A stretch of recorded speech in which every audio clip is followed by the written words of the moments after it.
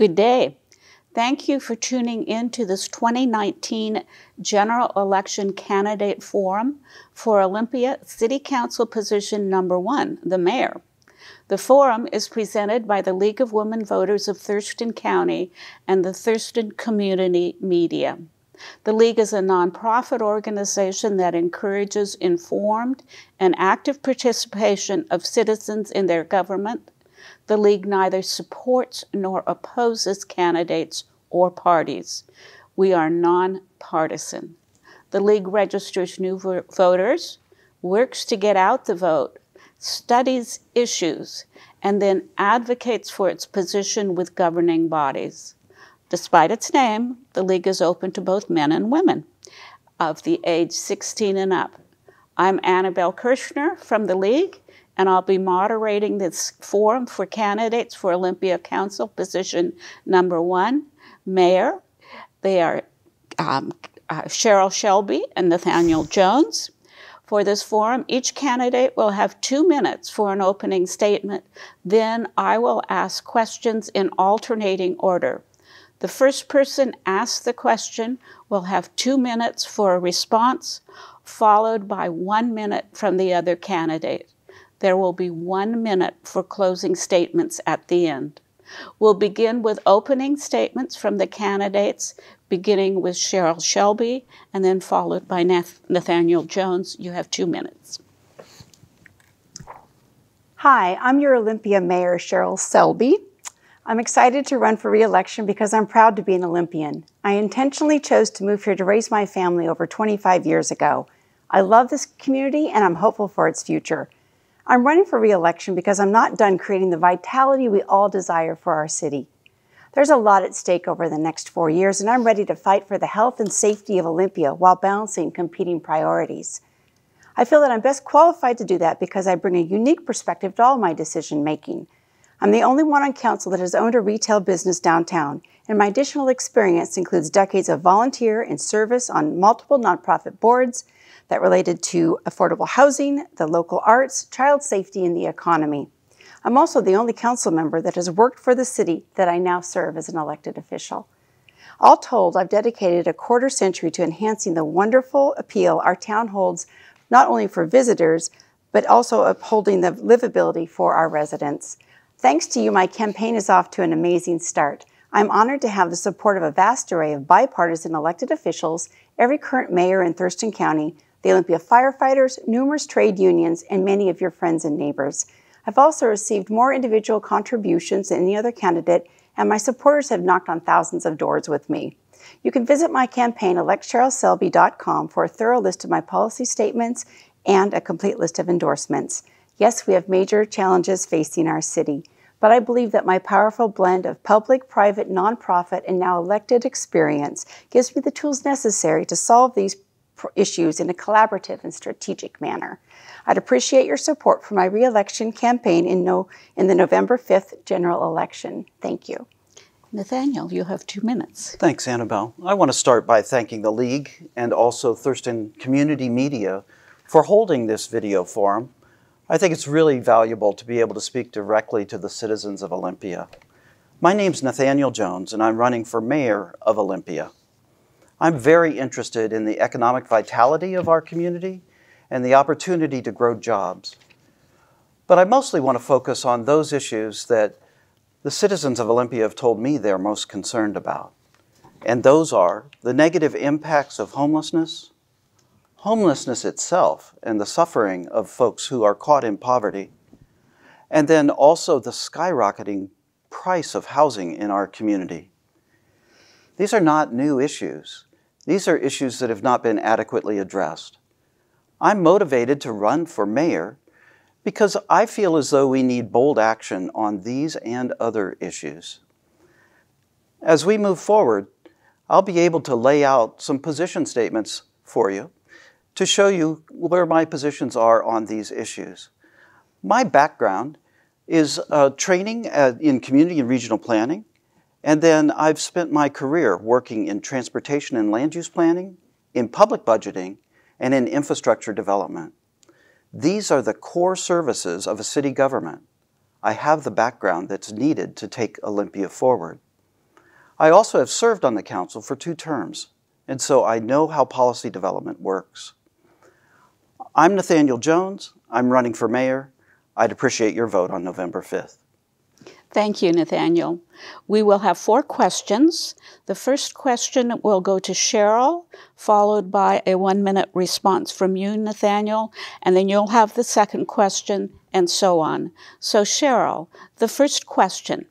Beginning in 2016, the city has granted 4 multifamily dwelling tax 8-year exemptions for market rate housing in the downtown core, worth over $3 million over an 8-year period.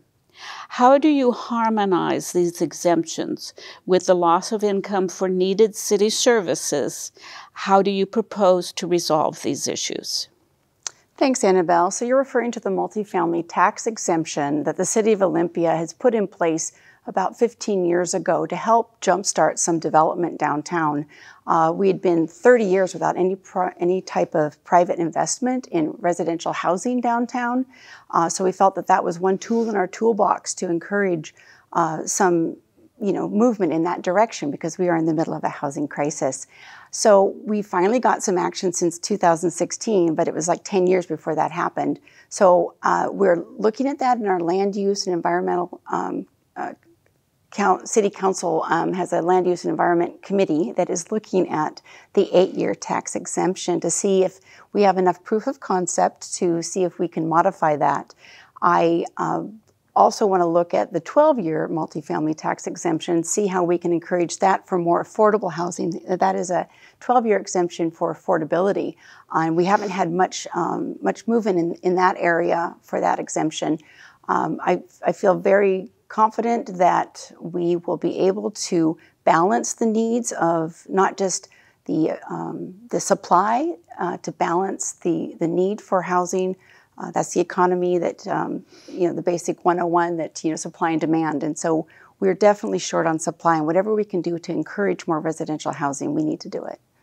Thank you, Cheryl. Nathaniel, 1 minute for a response. Great. Well, I think that Cheryl laid out the basics of what the multifamily tax exemption is supposed to do. It's supposed to stimulate residential development within a defined district downtown. I think the way to look at it is it's an 8-year period of a tax exemption, beginning in the 9th year, and for the life of that building, that investment, taxes will flow into the city, and those are taxes that likely revenues that likely wouldn't have been there without the tax exemption. It's been interestingly successful, and we have stimulated residential development. It has been an investment of our city to make that happen. It's time to reevaluate the exemption at this point and see whether we're getting what we really need.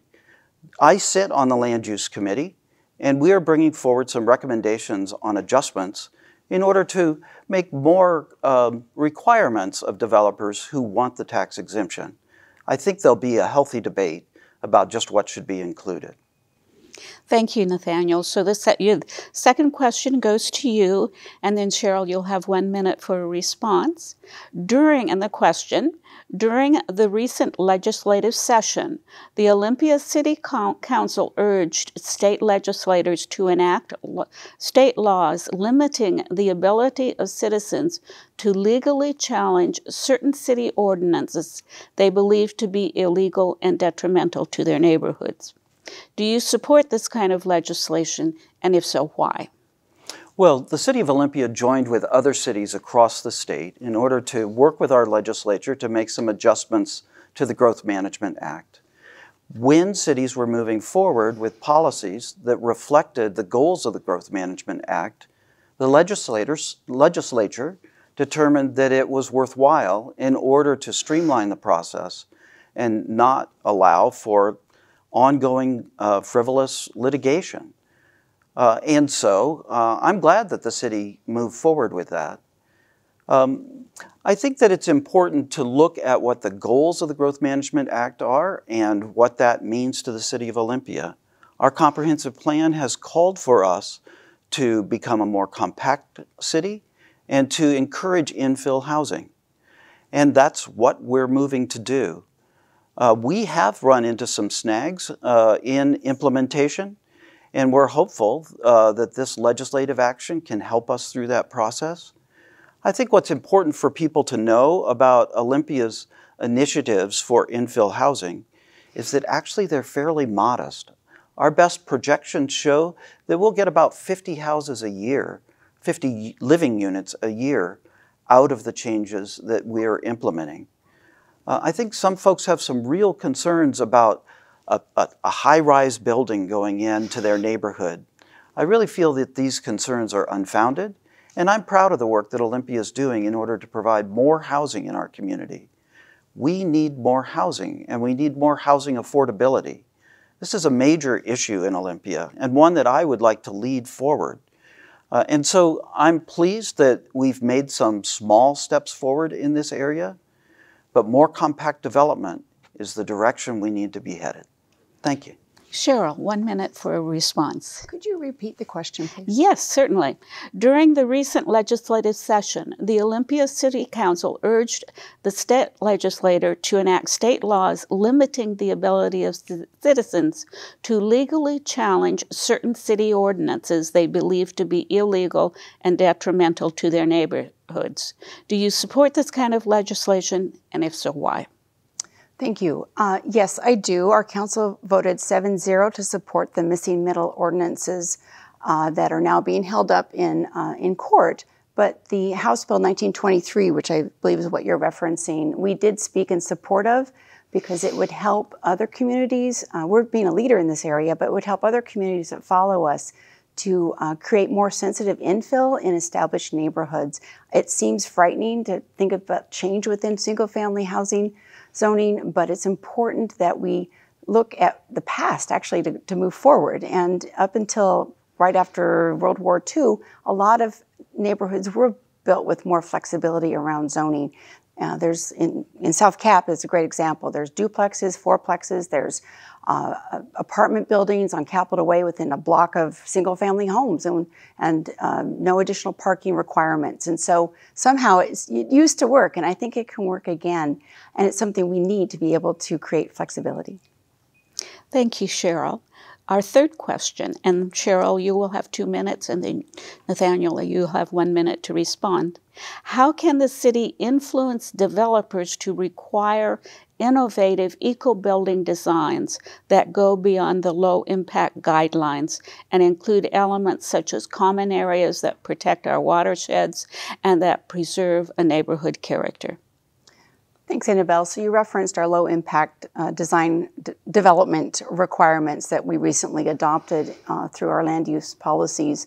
Again, we were a leader in that. So going beyond that at this point would be, I think, premature to require additional green building within the whole city. We are working currently on looking at doing an eco-district pilot project around the library. We have a piece of property there that some local citizens and advocates are encouraging us to use that as a pilot so that we can show a proof of concept and then use that to spread it out into other areas. So looking at eco-districts is something that is top of mind for this council, but we want to scale it in a way that's actually implementable. Nathaniel, 1 minute for a response. Yeah, I appreciate this question because I think that we have significant concerns about how development moves forward and its impact on the environment. I agree with Cheryl. Olympia has been a leader in this area. We've actually received awards for our development standards and their environmental sensitivity. Having said that, these are critical issues. Puget Sound is impacted by runoff and stormwater pollution, which needs to be addressed. We're moving forward with low impact development standards that have been in place now for a few years, and we're seeing real progress on that front. We need to continue to explore what can be done in this area. New development meets some fairly stringent energy codes in Olympia, and we also require tree plantings and other sorts of green infrastructure as a part of our development requirements. Thank you, Nathaniel. And so we're now at the fourth question that goes to you, Nathaniel. Where do things stand now in the investigation of the 2018 death of Yvonne McDonald? Given that the case has not been solved, what steps should the city be taking to ensure that the public and the Black community in particular is kept updated, as well as ensuring that justice will be done? Well, thank you. It's a question that is before our community. I appreciate you asking it. The investigation is still open, and because of concerns of our community, Olympia has added a new detective to the case and is advancing the investigation. We're staying closely connected with family members to make sure that we have an understanding of what their concerns are and other members of the community. We're very open to input, but I think the critical piece here is to say that the city would really appreciate anyone coming forward with information about Ms. McDonald's unfortunate death. We're all upset and concerned about how this could have happened and what might have happened. We don't know whether there was foul play involved. We don't have good information at this point. And unfortunately, most of our investigation has come to without any real good leads at this point. The investigation has gone on for some time. It was rigorous. We are continuing to look for more leads in order to try to respond. I think the city has been open in its process, and I intend to make sure that we continue to be transparent as we move forward. And 1 minute for a response, Cheryl. I don't have a lot to add to what Nathaniel said, because that is what we have been saying for since this investigation started. Nobody is satisfied with the result. We don't know enough to make any kind of conclusions, and so that's where we need the help of this community. The case is open. We've assigned a new detective who's combed through all the evidence again. The coroner has done a very thorough investigation into all of the medical piece of it that the coroner's office is responsible for. We don't have satisfying answers. It's a tragedy. It's a community tragedy. We feel horrible for the family. The sisters are closely involved with the meeting with the police department and our city manager, and we are just asking anyone out there with any additional information to come forward. Thank you. Thank you. And I misstated earlier, we actually have 5 questions. Oh. And this 5th question will go to Cheryl with a 1-minute response from you, Nathaniel. How do you answer citizen complaints that developments are being approved without consideration of the environmental impacts to our watersheds or timely notice to neighborhoods? What will you do to bring informed deliberation of environmental impacts and transparency to the development process? Good question. It's something that we struggle with as a council, and we're not unique. It's really everywhere. It's hard to get information out nowadays. We don't have necessarily a robust local newspaper anymore. People are getting their information in a lot of different ways, and so we're trying to be creative in our outreach so that when we do have any kind of issues that need to be brought forward to the public, that we're doing it in kind of a broad net across social media, our printed newspaper, and other kinds of, most of it's online now. And so it's a constant struggle to bring our community along as we grow. That said, our environmental restrictions around development, I think, are in keeping with the environmental impacts, and our low impact development regulations that were passed a couple of years ago are very stringent. And so growth is hard, and we are growing, and it's difficult to balance the needs of the existing community with the needs of the folks that are moving here. And I wish I had a good answer for you, but people are still going to be moving here. We're talking about climate refugees coming from Southern California and Arizona, and other people getting pushed out of King County and Pierce County coming this direction. So I'm hopeful that with the growth management policies that we have in place, that we can grow with grace and accept these folks within our existing infrastructure, so that does lessen the impacts on our environment. Thank you. Nathaniel, 1 minute for a response. Thanks. It's a good question. I think it's important for people to know that Olympia's development standards related to environmental concerns and neighborhood involvement extend well beyond those that are required by the state. Some years ago, there was a failed proposal for a 7-Eleven at Harrison and Division. Following that proposal, I was part of the council that changed our development requirements for environmental purposes and for particularly neighborhood notification and involvement. Neighborhood involvement plans are required of developers at this point as a result of those changes. Olympia goes beyond most communities in making sure that people are informed and involved. We can always do more. There are challenges in being able to reach out to members of our community and make sure that they know what's happening in their neighborhood. We encourage people to engage with us and make sure that development meets our needs and suits our values. Thank you, Nathaniel. It is now time for closing statements. You will each have 1 minute for a closing statement. I will ask Nathaniel to go first since you went first on the opening statements. Nathaniel. Thanks, Annabelle. I'm running for mayor because I'm concerned about what I'm hearing from folks out in their residences. I am doing a lot of doorbelling now. And as I do that, I hear that people are distressed on these 3 issues that are facing us: the negative impacts of homelessness, homelessness itself, and the skyrocketing cost of housing.